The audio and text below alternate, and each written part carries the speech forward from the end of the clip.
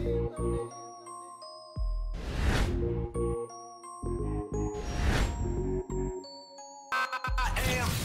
Smoove is in the building. #1 mix show on the planet. Let's go. What up, people? It's DJ Smoove K. Welcome back to my channel. If you're new, don't forget to subscribe and hit that bell notification. I'm doing this video, man. I get a lot of questions about doing a Q&A video. So if you got any questions you want to know, DJ related, it can be anything from what should you start off with as a DJ, turntables versus CDJs, or where I get my music from, what type of speakers to use, anything DJ related that I can give my standpoint on or my personal opinion on.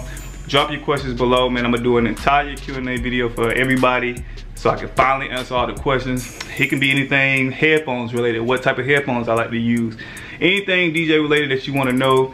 Drop your questions below. Once again, don't forget to subscribe. I'm coming with more videos. I'm trying to get a set schedule going for y'all, man. It's kind of hard with working and all the things I got going on, but I'm gonna try to put out more content for y'all, so stay tuned, man. One of the questions I get asked the most is what setup should you start off with as far as DJing? And honestly, man, I used to think as a DJ you want to get on turntables as fast as possible, but honestly it's so much equipment, different controllers, CDJs, etc. coming out, man. It's honestly whatever you can afford to start off with. That's what I would start DJing with, whatever you can afford.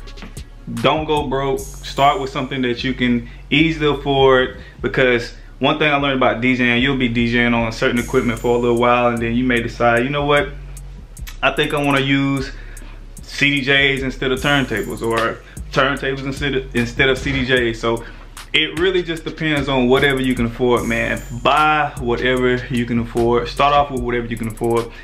But the most important thing though is learn on all different setups. Learn on controllers, learn on CDJs, learn on turntables, because the last thing you want to do as a DJ is get somewhere to a club or get to a gig somewhere who provides their own equipment and you can't use it. Then you out of a gig, you can't make money. Then you starting a bad reputation for yourself and for your brand that you don't want to create that bad stuff. So when you first learning, start off with buy whatever you can afford. Start learning on that. Experiment on the different softwares and just get better with that. That will make you a well-rounded DJ and more marketable, and you'll be able to go other places and not have the fear of, well, I wonder what setup they have. I wonder if I can use it or not, because you already know the answer to that. So very important, man. It's so many different types of controllers out now, so many different CDJs, turntable setups.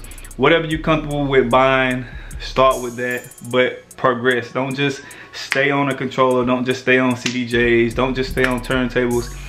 Be well-rounded. Try every single thing that you can try, and you'll be well pleased with that, and it'll help your brand as well at the end of the day. So that's one of the questions that people ask me the most, so I decided to go ahead and answer it for you.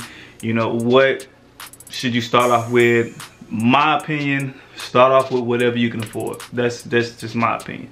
All right, so again, if you got any more questions, Q&A, people want me to do these like all the time, I don't mind. Drop your questions below and I'll answer for you. All right, peace. Don't forget to subscribe as well. All right, I'm out.